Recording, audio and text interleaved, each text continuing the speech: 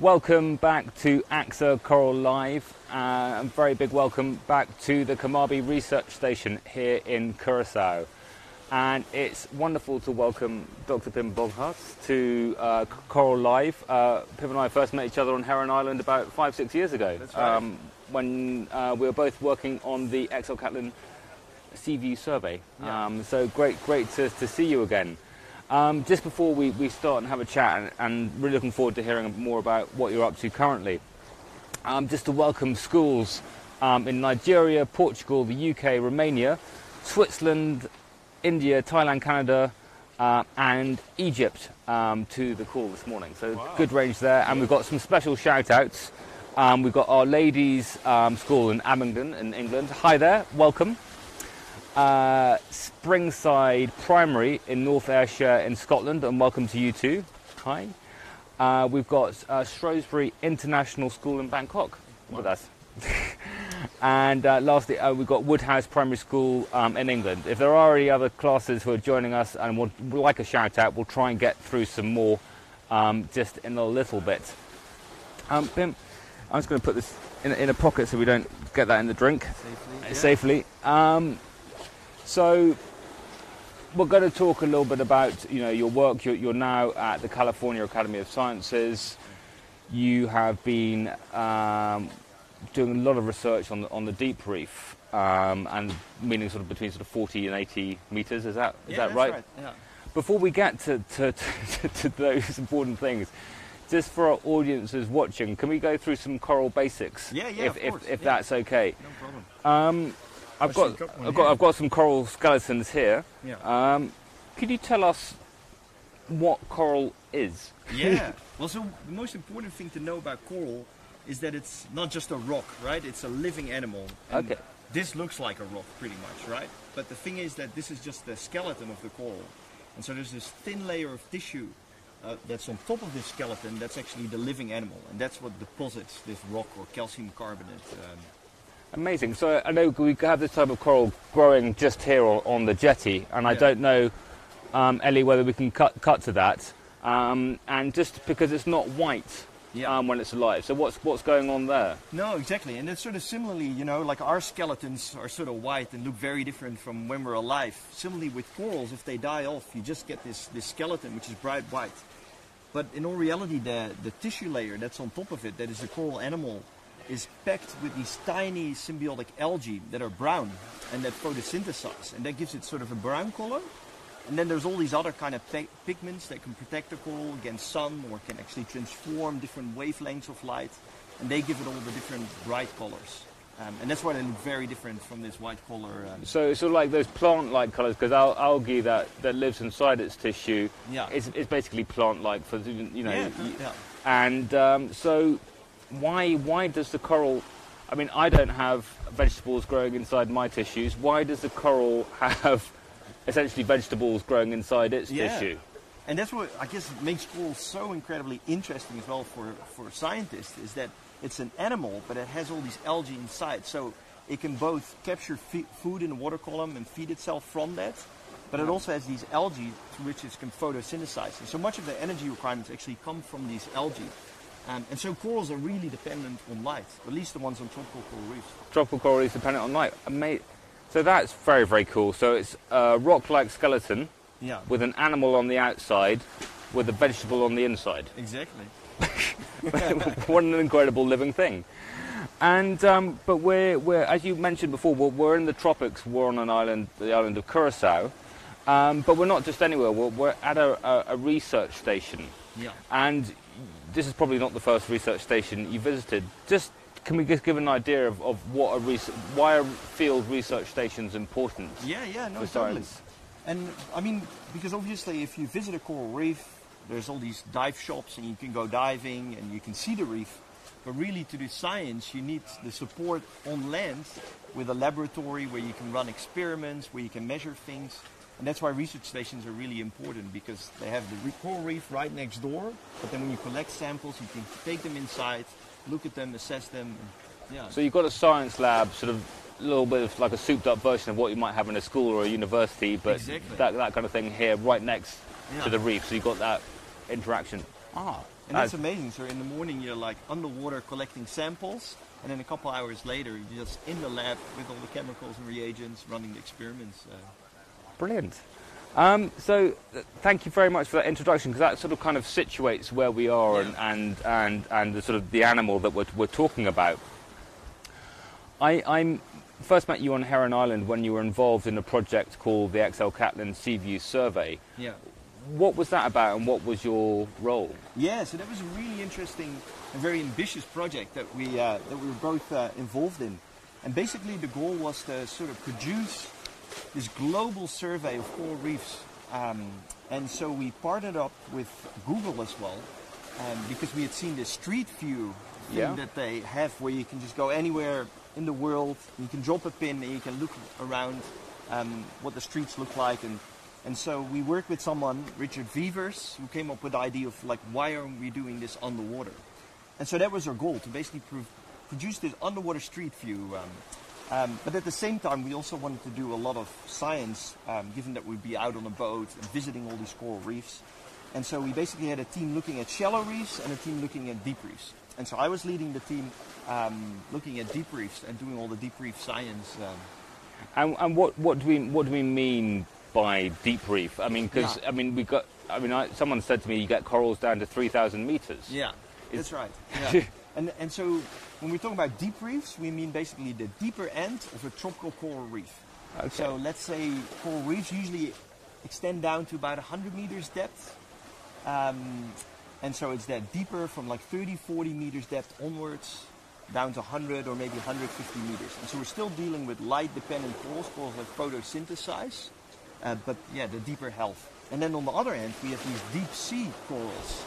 Okay. And they can occur much, much deeper, to several kilometers deep, and they don't occur just in the tropics, but you can find them in Norway, and they are what we call cold water reefs. So the water temperature is a lot colder, but they don't have any light or very little light. And so those corals actually don't have those symbiotic algae. They don't have those vegetables inside. Amazing. So we've got all the way down to so many of the countries we're talking about. Sort of, there's a school in Scotland there, and they have quite famous Lophelia reefs off the Hebrides. So it's not just the tropical areas that the coral grows, but we're talking specifically about the deeper reef. And what interests you about the deep reef? Because it doesn't get quite so much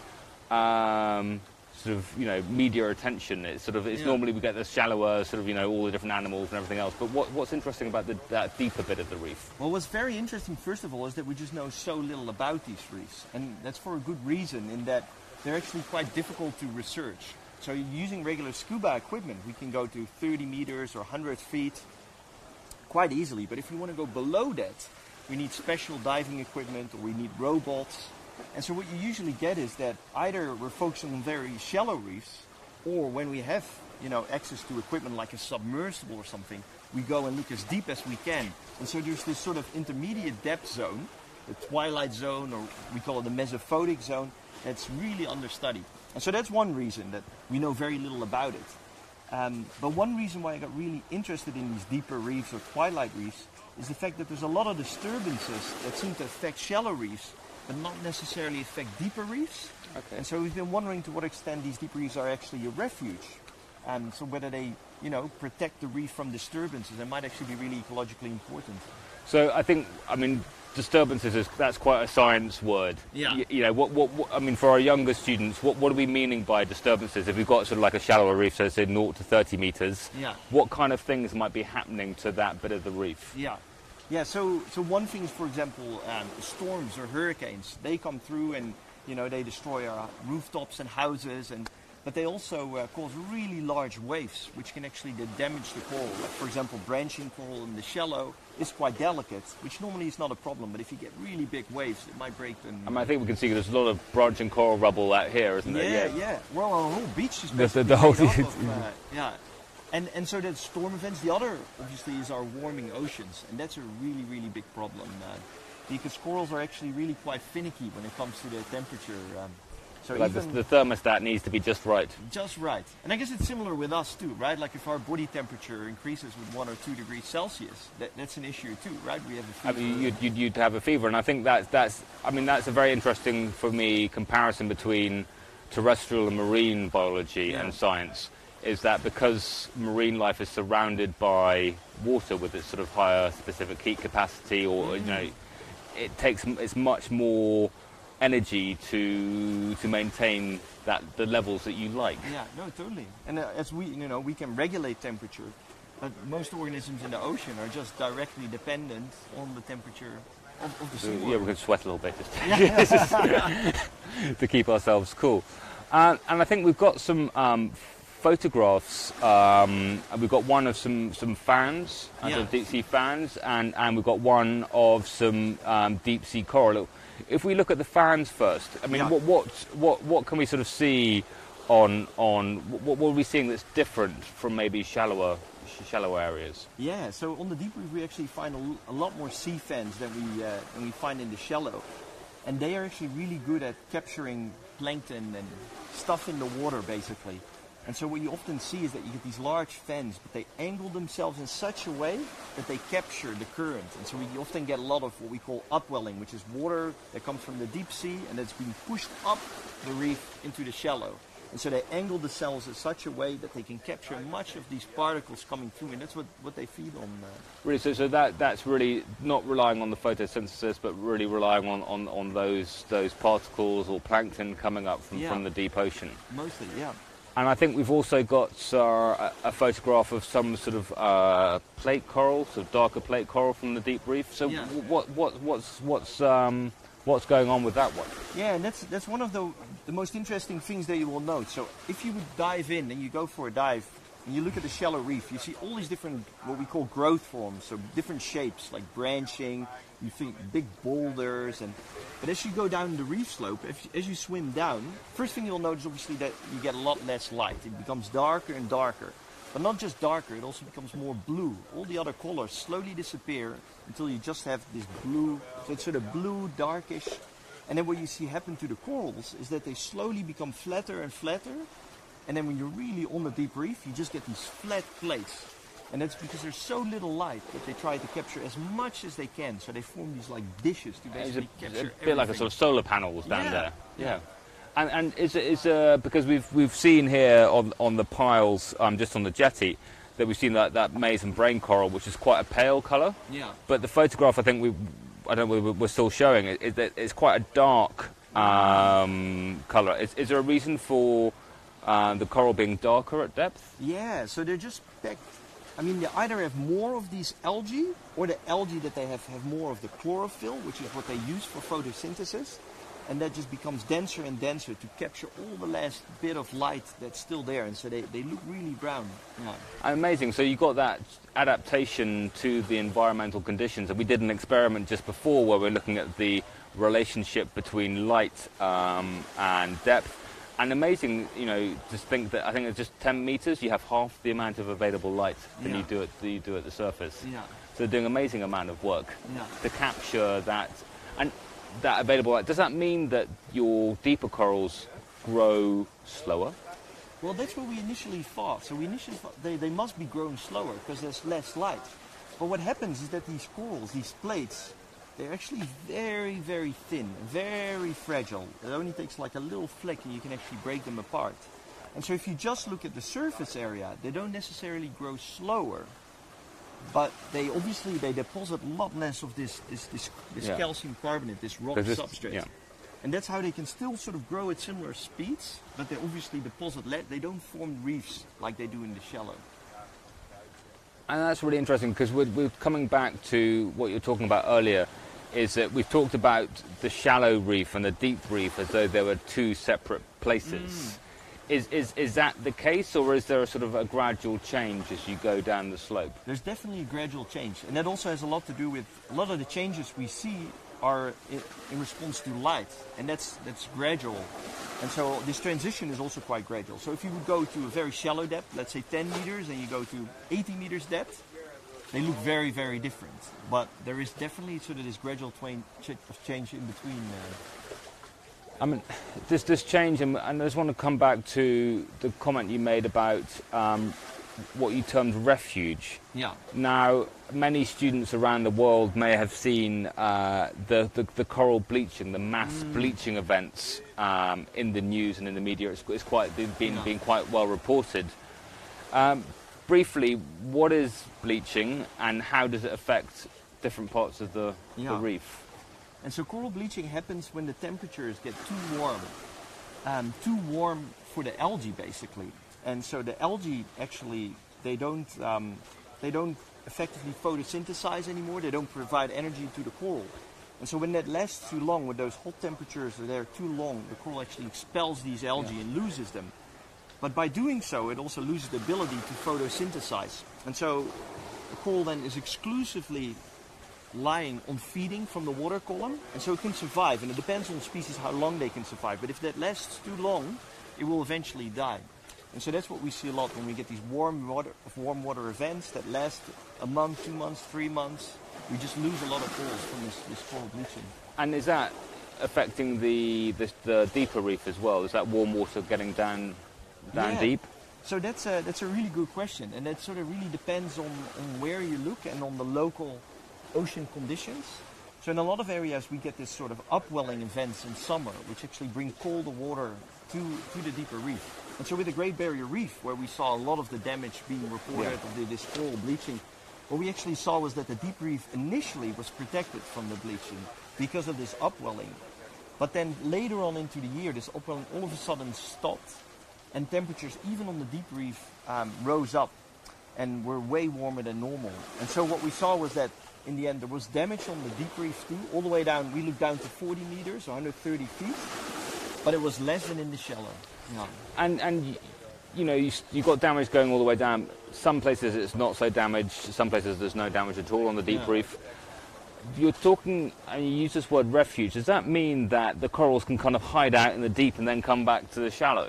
Yeah, so that's sort of a hypothesis that we've been working on for a while to figure out whether that's true, that when you get something happening like a storm or warm water event, the deep reefs are not as affected.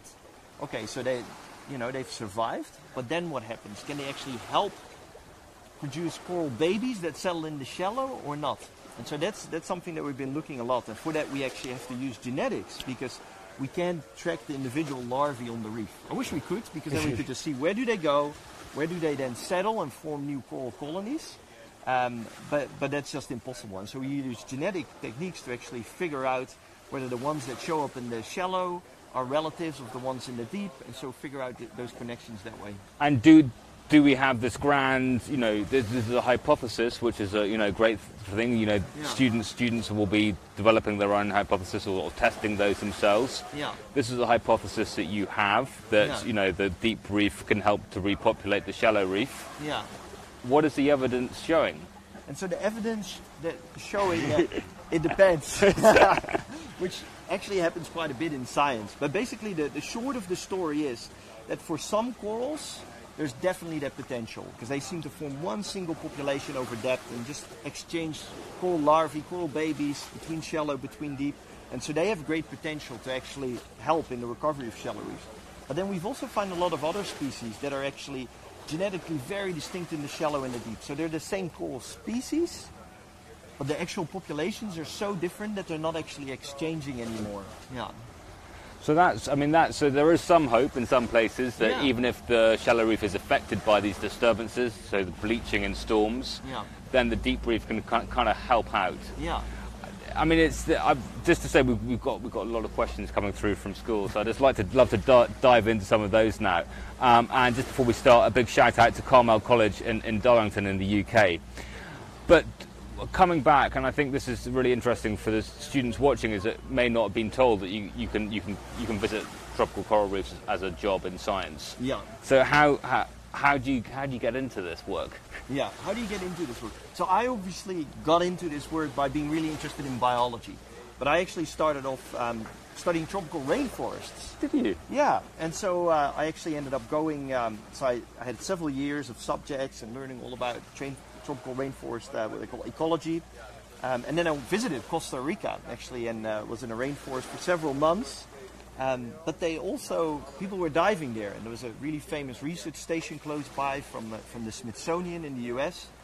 And so I saw all these people doing underwater research, and I got really intrigued. And so I got my scuba diving ticket, which I guess is sort of the first step in becoming a marine biologist, right? Because you obviously need to find some sort of way of actually going on underwater. Well, I mean, having said that, marine biologists for working in the Arctic, you can do that from a boat. I mean, that's true. That's very true. Yeah. Tropical. Yeah. No, it's very true. Yeah, and that's where it, for me, really sort of started. Yeah. And so what you studying hard at science at school, doing an undergraduate, doesn't have to be marine biology or marine science, it can just be sort of biology or natural sciences, and then looking at specialising after that. I mean, the masters and the doctorate and these types of things, how does that work after you've got your first degree? Yeah. What happened to you? How many steps are there to where you are now? And so it depends a little bit in which country you are, but generally there's so you're doing your undergraduate degree, and then after that you get the opportunity through an honors degree or a master's degree to really sort of develop your own research project and do that for 1 or 2 years and really get the taste of what it is to do science. And so you do that, and then once you've done that, you do what's called a PhD, where you spend 4 years or up to 6 years really honing in a particular, like, broader question that you try to answer, and you specialize. And then once you've done that, you get your doctor's degree, and you're sort of generally seen as a scientist. Yeah.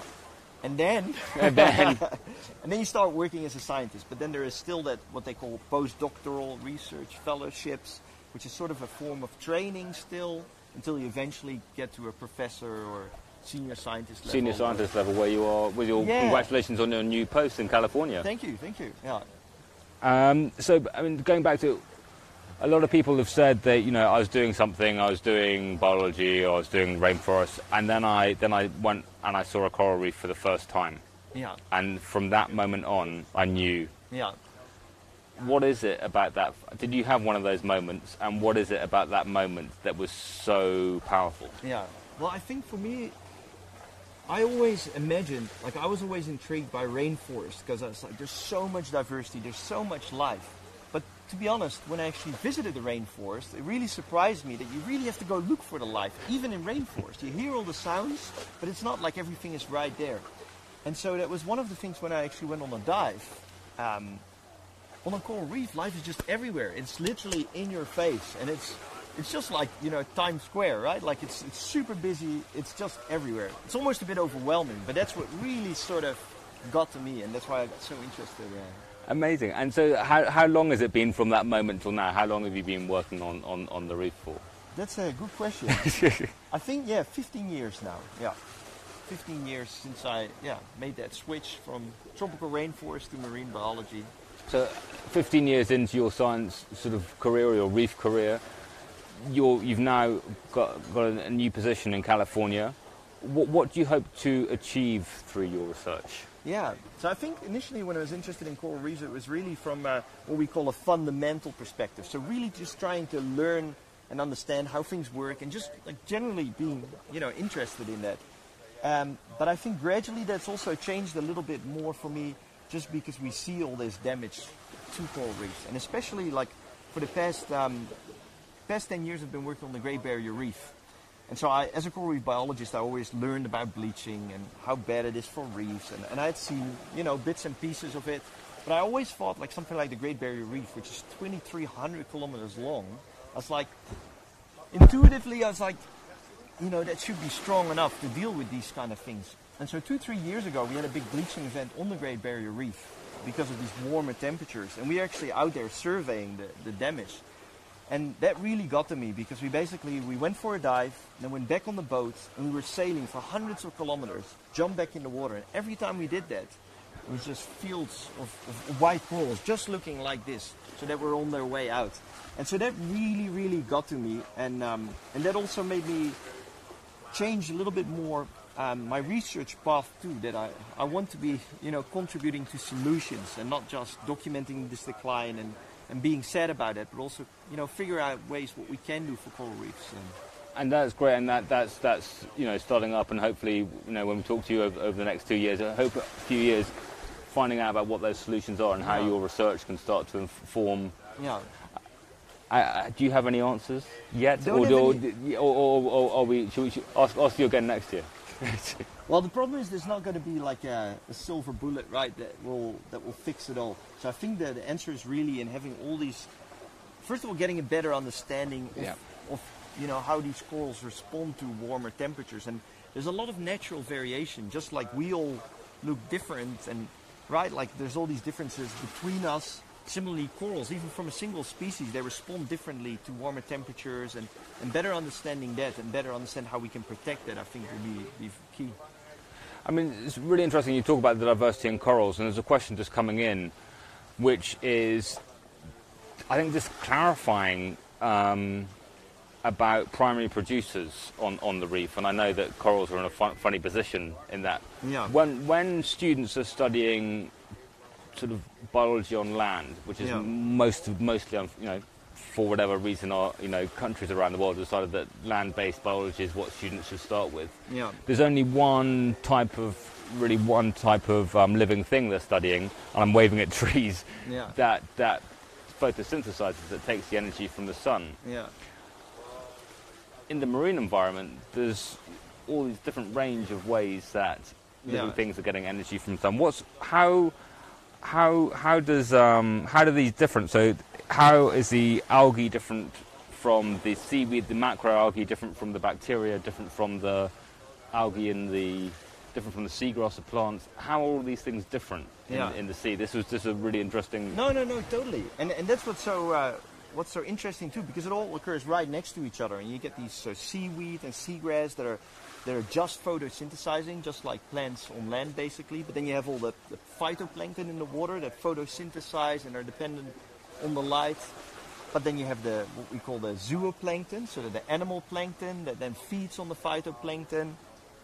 And we have corals, which have the algae inside. And jellyfish and anemones, so there are a variety of animals that have algae. The anemones too, that's right. And then we have sponges that capture a lot of the particulate matter, like the particles in the water column and the dissolved substances that they then filter and recycle into the coral reef. And so really, I mean, the difference between a lot of these is the the different taxonomy and the sort of different kingdoms they're in. Yeah.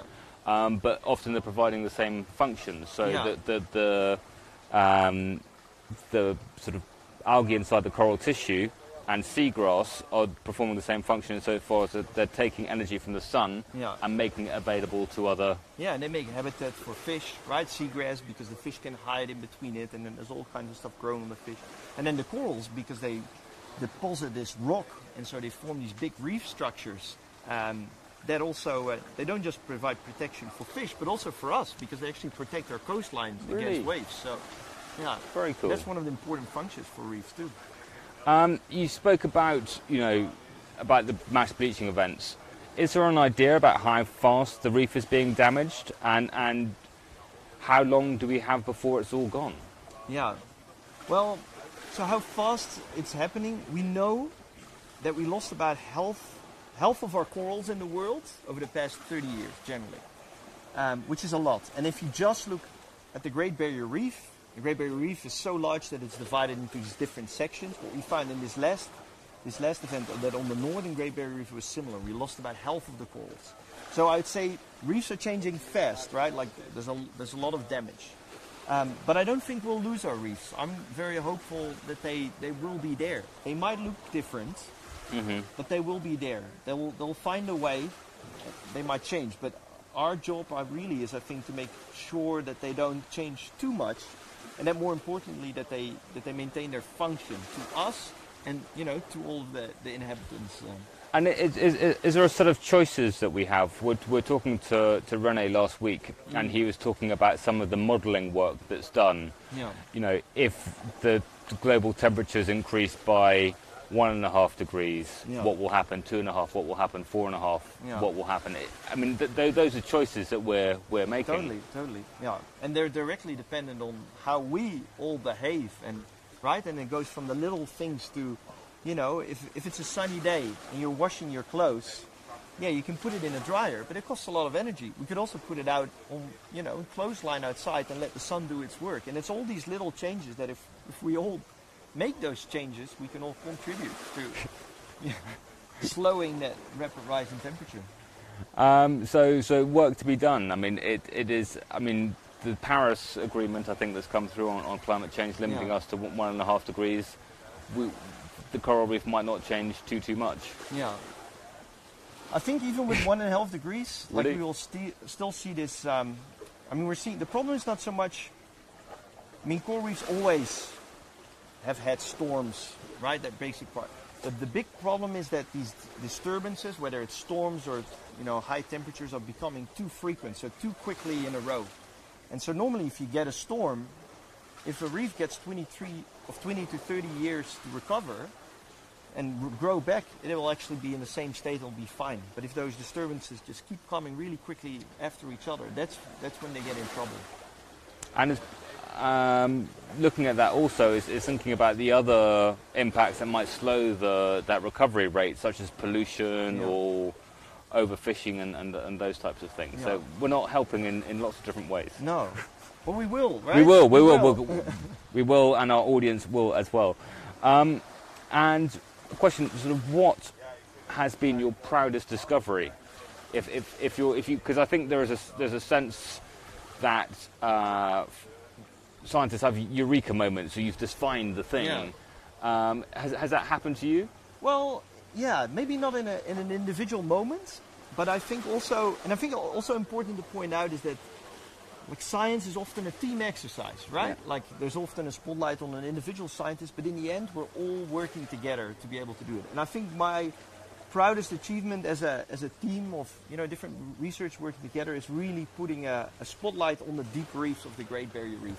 Like 10 years ago, there was only like a handful of studies that looked into the deep reefs, and we've actually really contributed to a better understanding of what these twilight zone reefs on the Great Barrier Reef. What kind of species do you find there? What's their general ecology? What are the environmental conditions? And have you found new species down there? Yeah, we found new species of coral, and there's by my colleagues there's a lot of new species of fish, basically discovered every time they go on an expedition. So really?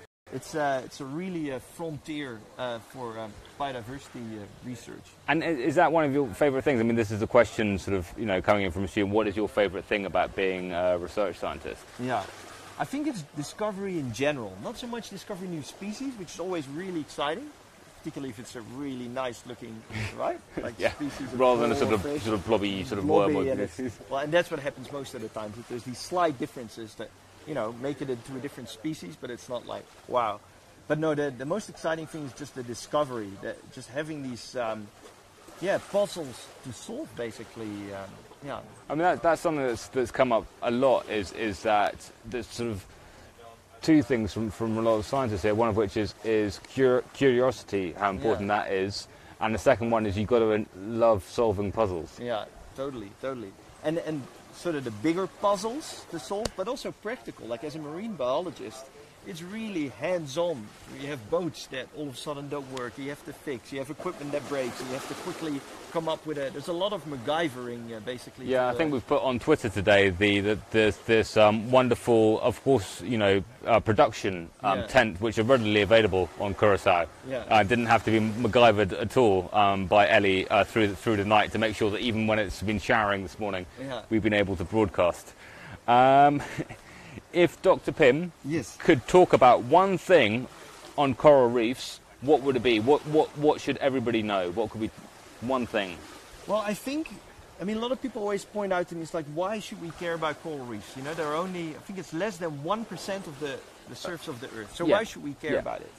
But I think it's really important to remember that it's still like a sixth of our world's coastline. There's 500 million people that are dependent for food and livelihood directly on coral reefs, which is huge.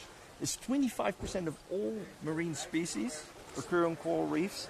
And we've estimated with all this kind of modeling and that it must be like about $300 billion a year. I mean, the latest estimates I've seen are up to $1 trillion. I mean, the Costanza paper, I think, it's just bonkers. No, it's not bonkers. It just depends what you... I mean, it's bonkers to think that if you compare the GDP of, Yeah. the ecosystem, production in terms of money, that it's more than France, Germany, the UK Yeah. put together for coral reefs. I mean, Which is crazy. But at the same time, it's also like, it's good to put a value on it, because some people need to see money values, right, to sort of convey the importance. But, do we even need to put money on it? It's something so special, like we want to preserve it, right, regardless of how much money we might get out of it. It's something we don't want to lose, just like tropical rainforest. I think we're getting into quite an interesting area of discussion here, which is about this, what we're calling ecosystem goods and services. Yeah. And that being, okay, if it's a coral reef, then it provides food because there's fish living there. It provides coastal protection because, as you're saying, the storms coming in can be protected by the reef. It can provide money for jobs, especially the tourism industry. Yeah. And you're saying, okay, so one way of looking at the natural world is what it can do for us, but that's not the only way we should look at it. I think so, yeah. And opinions differ, right? But I definitely think there's more. Like, we can't express that like a human life. We don't put a value per se on that, right? Like, so similarly, should we put a value on coral reefs? And this is going back to what you're talking about, is like, what might the future reef be looking like? So we've got young people who may be becoming researchers in sort of 5, 10, 15 years time, might be sort of getting their doctorates. Yeah. What do you think the reef will look like for them? And I don't know, it's something that, away from the science, because I know that, you don't want to be sort of held to things, but it's sort of in your imagination. Yeah. Well, I'm hopeful that they look very similar to what they look today. And we have seen, so there's two sides of the story. Since I've been coming here for about 15 years in Curacao, and the reef now, today, looks different from 15 years ago. Mostly, there's just a lot more algae on the reef. And is that all the way around the island? Because I know that some areas of the island are affected by different stressors. Exactly. And so there's parts of the island that are where there's no development on land, there's no buildings, and so they actually, like on the east side of the island, still look very similar. They've also changed a bit because a lot of it has to do, the increase in algae has to do with runoff, so nutrients from land coming into the water. And that's things from farming to sewage to everything. Yeah, exactly. And so yes, one part of the story is that the reef already looks quite different. 15 years ago, there's a lot more algae, but we're also seeing really hopeful things around the reefs in Curacao. Reefs that have been damaged by a storm really have come back really nicely, and so I remain hopeful that it won't look too different in 15 years' time from now. Just a nice couple of questions to bring us towards the close. Very sadly, what's your favourite place to go diving?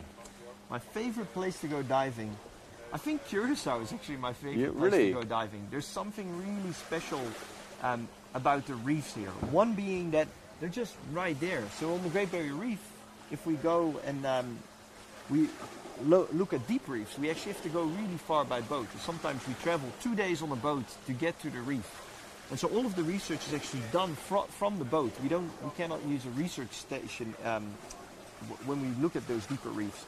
But here, you just walk into the ocean, you go down, and the reef just goes down, down, down, all the way to several hundred meters depth. And so for someone studying deep reefs, this is the perfect place, you right? just walk. Yeah. Walk to the deep reef and then walk back to the lab again. Yeah. That's pretty special. Yeah. Just on talking about pick Curacao, maybe one of the most famous reefs in the world, the Great Barrier Reef. Yeah. A question coming through asking how long would it take to form a reef as big as the Great Barrier Reef? Yeah. How long does it take? So there's been corals in the area for a long, long time, like hundreds and thousands of years. But we know that the current structure, what we currently call the Great Barrier Reef, is between 5,000 and 10,000 years old. So I think that's how long it would take to really build up And then it's building up that, but were that to die, you were talking before about sort of the period needed to grow back, which is sort of like 20, 25 years? Or 20 maybe to 30 years, we generally say. But that obviously is dependent also that there's enough coral around in neighboring areas that can help that recovery. Because if it would really get wiped out and there's nothing left, it wouldn't be able to recover, right? Like it's dependent on areas that still survive. Okay. Yeah, that's so hope, but it's a little bit of a bleak message there. But just to end off, we were talking before a little bit about diving, deep diving. And you mentioned a couple of things that I know have come up in an earlier conversation. How deep do you dive, and what are some of the problems that you might face down there? Yeah. So the biggest limitation of doing research on these deeper reefs is that if you go deeper than like 30 meters or 100 feet, you only get very, very limited time, and then you have to commit to what's called decompression, which basically means that on the way up, you have to make all these stops. You cannot go directly to the surface area anymore. So normally when we do scientific diving, we make sure that we stay within that limit so that if something goes wrong, we can always slowly swim back to the surface. If you stay longer or you go deeper, you don't have this option anymore. And so you have to take all these extra tanks of air and special gas mixes to be able to slowly come up. And so that's the bigger limitation there. And have you had any frightening experiences when, air has been at a premium?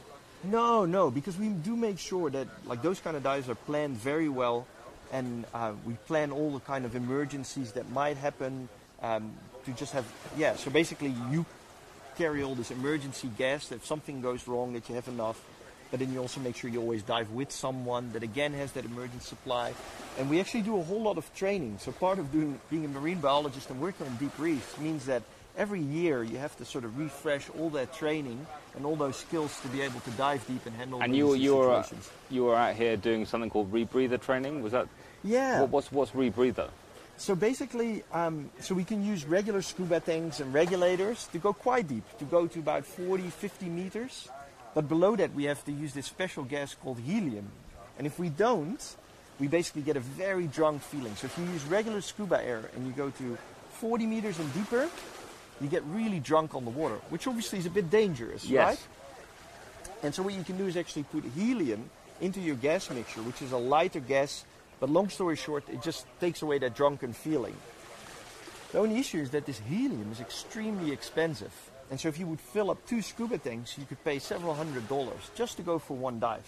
And so what we use is a machine called a rebreather, which actually, normally when you breathe through a normal scuba regulator, all the air you breathe out just become bubbles that go you straight see, to the surface. A rebreather, it actually gets captured and it gets recycled. So it's basically like a vacuum cleaner hose that runs all the way around.